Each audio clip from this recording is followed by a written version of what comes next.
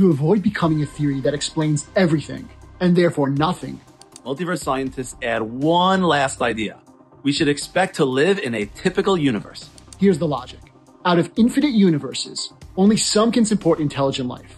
Since we're intelligent observers, we'd obviously be in one of those. But not all life-friendly universes are alike. Some could have one galaxy, some could have billions, some might have unicorns or talking clouds. So which kind should we expect to be in? Their answer? We should live in a universe that's average. Typical among all universes that support intelligent life. Not too rare, not too wild, just normal. This is called the principle of mediocrity. We're not special, just ordinary. That's what gives the multiverse its one actual prediction, that our universe should look typical. And it makes the theory falsifiable. Because if our universe looks weird or rare, that's a major strike against the multiverse. But here's the thing.